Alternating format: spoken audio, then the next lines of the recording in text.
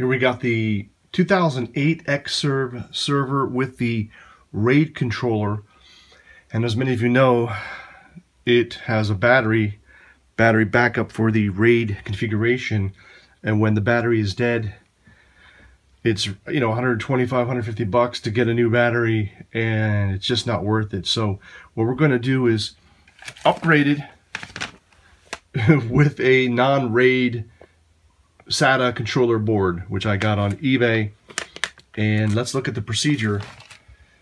From what I gather, I'm going to have to remove the screws from this vent first, then get in here and disconnect the power supplies and the leads powering the board.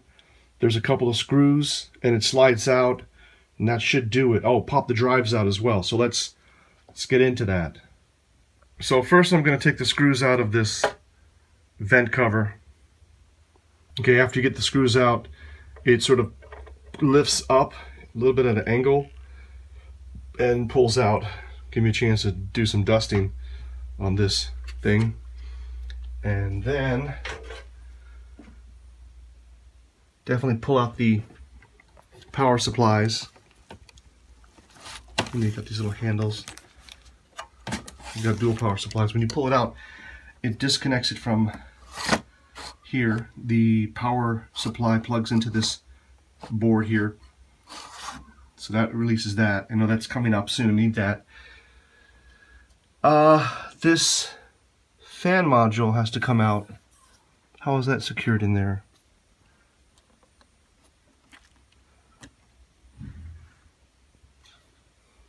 Okay, figured it out. There's actually was two screws on this fan assembly. One way in the corner here, you can see it right there, and there's the screw hole, and one on the right side here, right here. Those two screws, you loosen them up, they're kind of spring-loaded. See that? Anyways, they're spring-loaded, they stay together. This is really well engineered. And then this thing just popped out. This connector just popped out of that hole right there. Nothing to disassemble, just unscrew it and then kind of wiggle it and pick it up. And of course, I can get in there and dust this now, blow it out with some compressed air now that I have it out. This one, oh, pretty dirty one. Now I can see the battery down there through the crack here. You probably can't see it, but I got to remove. This is the RAID controller card. I see there's a screw here that releases and should pop this out. Then there's this ribbon cable that should unseat, and this might be the power for the battery. The battery connector right there. Looks like that's that.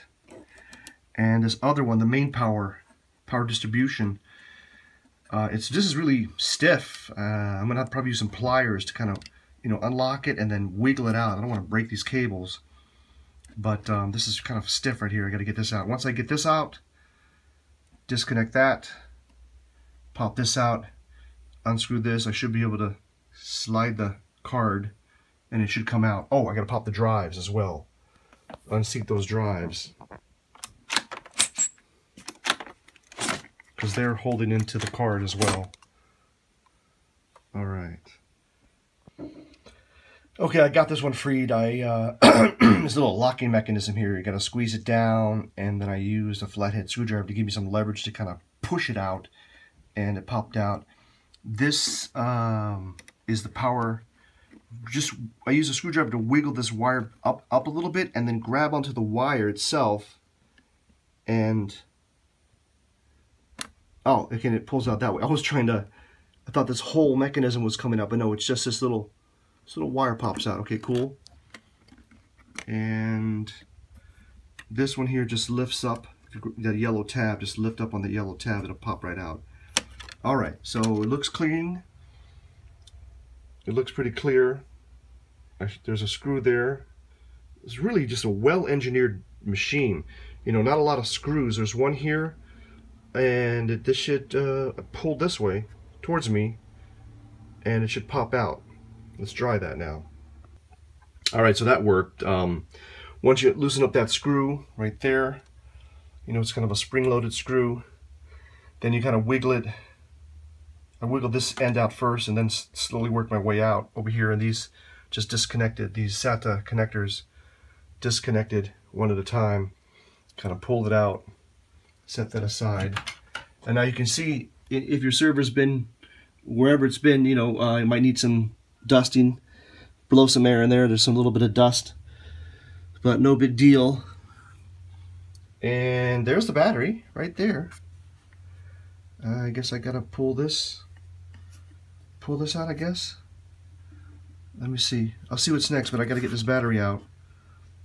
Oh yeah, because there's tabs here and I guess maybe over here holding that battery in. Gotta pull that out. So let's get to that next. Alright, so once I unscrewed that, this thing just slid towards me. These pins disconnected from the motherboard, and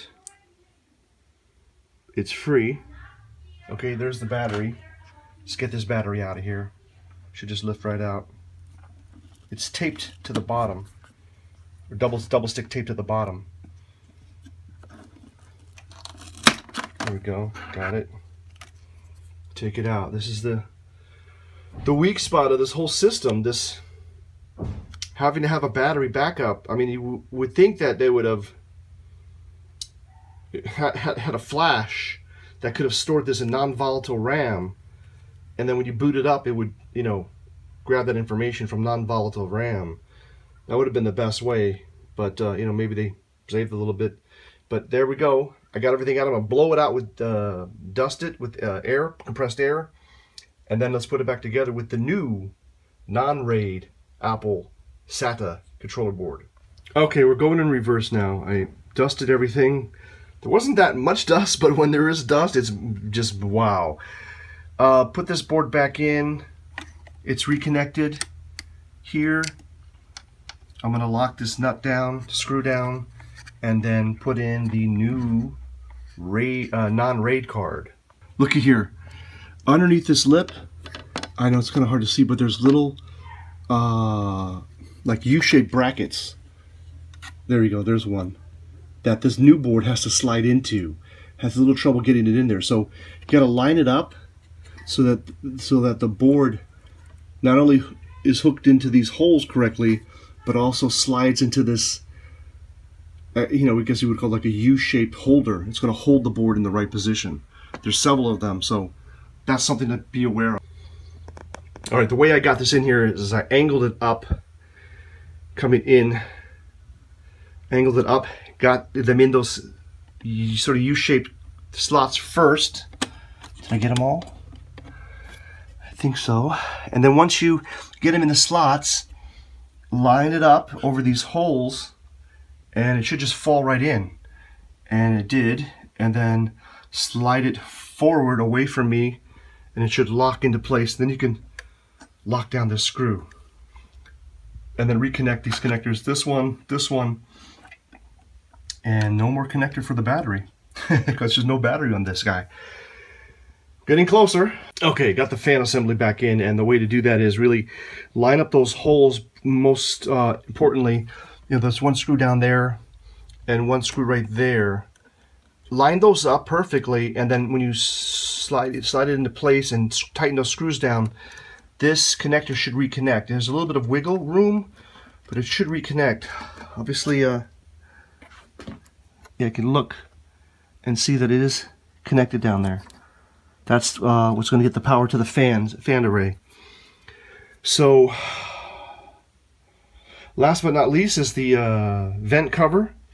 Reconnect the power supplies and fire it back up.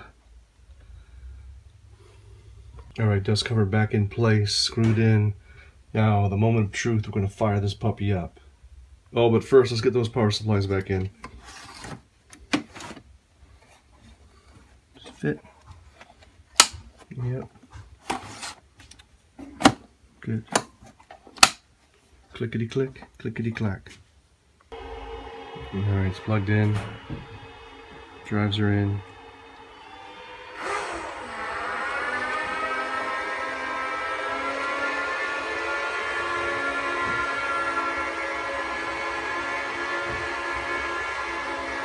The fan's cooking.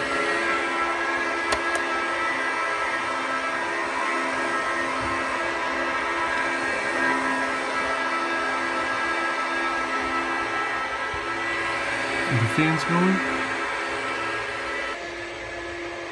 Ooh, wow, this one's pretty quiet.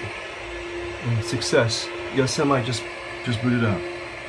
So it's been a successful mission. If anybody's interested in the RAID card, I will post this on eBay. I'll have the RAID card, the used battery, and the power connector, just in case. This whole kit here, those 3 items, I'll put them up for sale on eBay. Look in the description box below for the link. If it's in the description box, that means it's available. If it's gone from the description box, that means it's already sold. Alright? Well, thanks for watching here on N90X. Hope this has been helpful to you, whether you're going to swap out the controller board or swap out the battery. This is the procedure you're going to go through to disconnect, disassemble, and then reassemble your Apple 2008 XServe server. Really well-engineered machine. I really wish they would not have discontinued this. It's really a fantastic piece of hardware. Hope this has been helpful. Anyway, thumb it up, and we'll talk to you soon. Thank you.